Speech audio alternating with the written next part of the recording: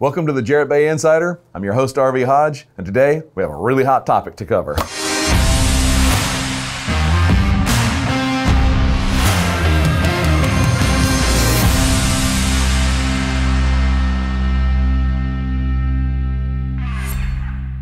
We are in the engine room of the 84-foot Jarrett Bay hull number 60.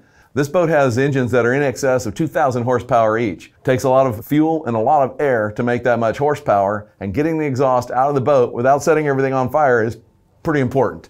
So there are a couple of ways that this is done, and what we call a conventional exhaust, at least conventional in the sport fishing boats, is the exhaust comes up into a riser and then it is shot out of the hull at the water level, and we call that conventional exhaust.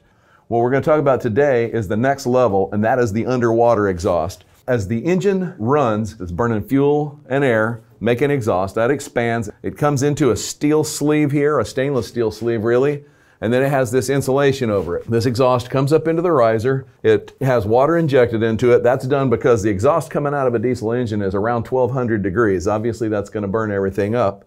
The water cools it off. It goes into this fiberglass box. We call it the exhaust box, or sometimes we call it the dog box. In that box, there's a little more water injected in. All the excess water from the motor gets injected into that box, and then that transitions down into a channel that is built into the side of the boat. You can't see it after the boat's done. It's invisible everywhere else. So all of the stuff that is in the mystery zone is less magic and more engineering, and we're going to go take a look at that in another boat where it's in process.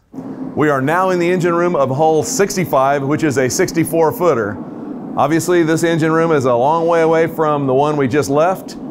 The engine will be here, the risers, the salon floor will come across here, so it'll all be crowded right into here, but essentially the same place. There will be a box built right here, what I call the collector box or the dog box. This is where that exhaust and water mixture goes into, and it begins to exit to the back of the boat. If you can imagine, if you will, the boat's starting to move, and inertia is running that water, pulling the exhaust and creating somewhat of a Venturi effect at the back end. The exhaust passes from the engine room through the pump room. In the pump room, we generally have a generator mounted on top of the exhaust port. There's a lot of other things around it. The exhaust leaves the pump room, goes under the fuel tank zone, and it travels back into what is the lazarette, or what will be the lazarette, and it goes into a little expansion chamber, and that chamber is designed to funnel and shoot the exhaust and water out the bottom of the boat. The conventional exhaust would exit straight out the transom at the water line, hence the more noise. Another added advantage, and as you saw coming through the fuel tank zone here,